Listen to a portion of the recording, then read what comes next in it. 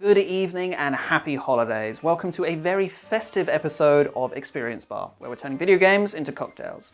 My name is Jack and I'll be your bartender for this evening as I show you how to make the merriest drink that comes but once a year, Wintervale Eggnog from World of Warcraft.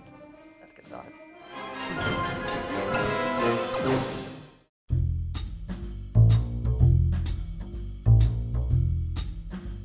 Wintervale, once a year event, World of Warcraft, a Christmas analogue that comes around about the start of December and lasts until the new year. At least when I was still playing World of Warcraft, that's what happened. Very exciting time, lots of new stuff, lots of new decorations, lots of new activities, and crafting recipes, of course. Even the often forgotten cooking experts got a few extra recipes around Wintervale time, where you got gingerbread cookies, you got hot apple cider, hot spiced cider, one of those two, and most importantly, an eggnog recipe, the Wintervale eggnog recipe, which in game, very, very simple, which makes it quite different from most other modern eggnog recipes. Now, don't get me wrong, stuff like Alton Brown's eggnog recipe that says you can age it for a year, so you make it previous year.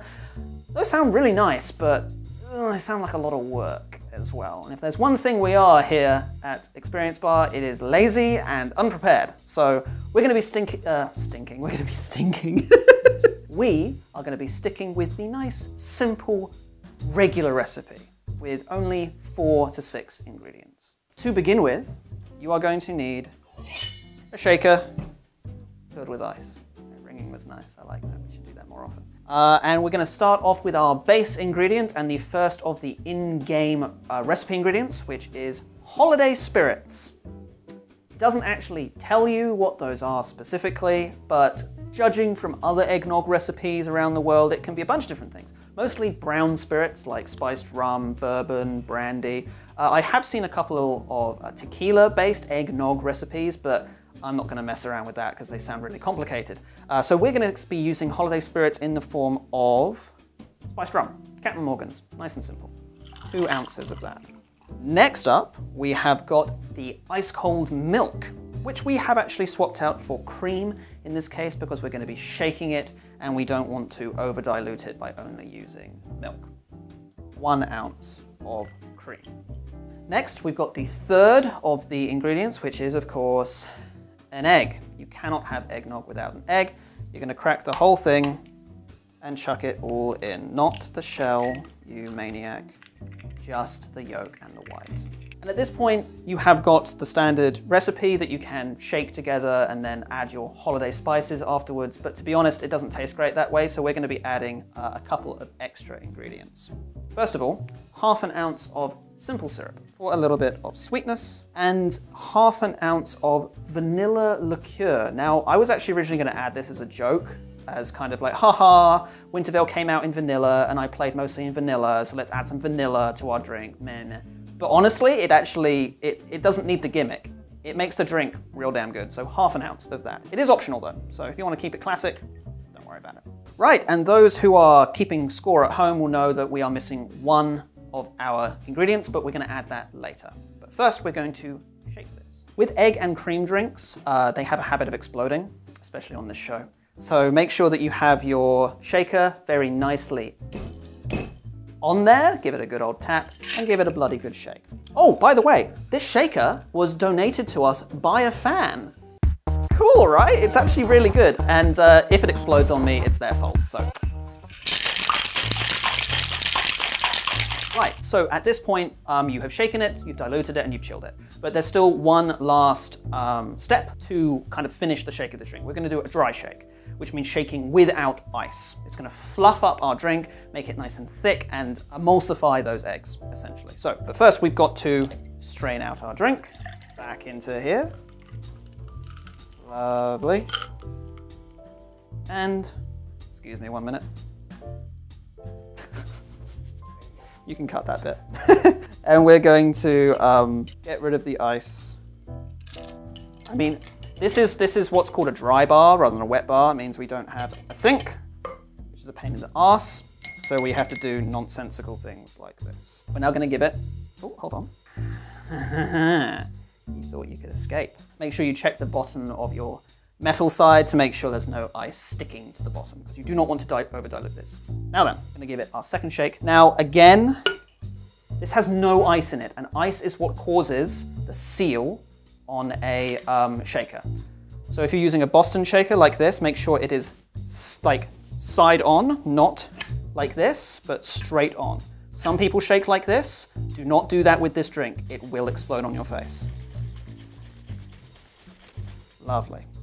And because we pre-shaked it with ice, it's still cold enough to form that seal. Some people do the dry shake first. If you're going to do that, just be very, very careful. If you're using a cobbler shaker, the ones that are like have the built-in strainer, take the top off every so often. So shake it and then take the top off to let the gas out and then put it back on and finish your shake. It's far less likely to get all over your table if you do it that way. And we're going to strain it. Well, actually, we're not going to strain it because you don't need to. There's nothing in here that needs straining out. We're just going to pour it on in carefully to our vessel. This is called a flip glass, by the way. If you're ever wondering, we want a little bit of that egg. Right, so we've got one last ingredient to add, which is the fourth and final of the in-game recipe, the holiday spices. Much like the holiday spirits, doesn't say what it is, but you and I both know it's going to be either nutmeg or cinnamon. Most of the time these kinds of drinks have nutmeg on them, so we're going to be adding nutmeg. You can use cinnamon as well, or instead of if you want, but personally I like it with nutmeg. And there you have it. The Winter Veil Eggnog from World of Warcraft. Here's to all our supporters on Patreon who make these drinks happen. Cheers. Ooh, I'm shaking a lot. Oh, it goes onto my moustache. That's the problem. That's the problem with eggnogs. It goes onto my little moustache. So, Winter Veil has always been like a really important thing to me, right? I should probably give you a bit of context. I was playing World of Warcraft like when I was a very young teenager before it came out. If you pre-ordered it, you would get access to the final beta, and I played that really hard. In fact, I got in so early, I was the first one on the server to secure the name of Darkblade. Yeah, I know, it's really lame, but I was like 12 at the time, so please be a little bit forgiving. So Winter Veil was really important because it was the first time I'd seen a game world completely change for an event. You know, it's pretty normal now. It's pretty almost weird for you not to have a Christmas event in a game, especially a multiplayer one.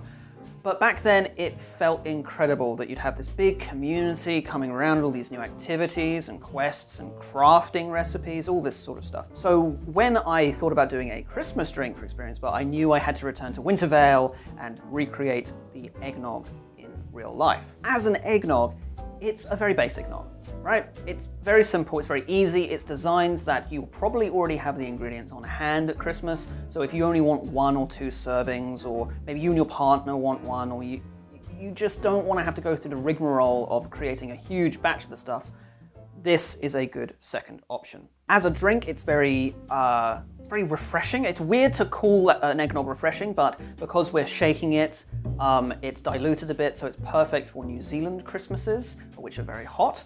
And it's also a lot less filling. It's still got cream in there, so you're probably not going to want to have it until after Christmas dinner, but it's very enjoyable. Kind of just sit on the deck, have a little sip with your friends, maybe the one other weirdo that likes raw eggs in their drink. Speaking of, if you feel a bit weird about having raw eggs in your drink, I understand that, but there really isn't any alternative to it. There are some alternate recipes for eggnogs out there that don't have egg in them, but they are a separate drink entirely and don't really taste the same. So keep that in mind. They're still very nice. They are still extremely good, but they're not going to be the same. But yeah, that's about it. It's nice, it's spicy, it's got a bit of sweetness to it, it's got a nice little bit of richness, not as much as others. If you're looking for that, go check out Elton Brown's recipe. It's very, very good, though it does take a little while. That's it from us. That is the Winter Veil Eggnog from Experience Bar. Thank you so much for joining me. I hope you guys have enjoyed yourself as much as I have and have been having a wonderful holiday so far. If you like what we're doing here, please do give us a like and subscribe. We've got Discord, Reddit, Twitter, Facebook. Anywhere there's a community, we are there. So come and join us. We've also got a Patreon set up, so if you want to see us keep doing these videos, please head on over there and consider chucking us a couple dollars a month. You do get some pretty cool stuff if you do, including a D&D recipe book and a Witcher recipe book on the way as well. We're creating new content every 2 weeks, so I hope to see you then, but until then, Merry Christmas and cheers.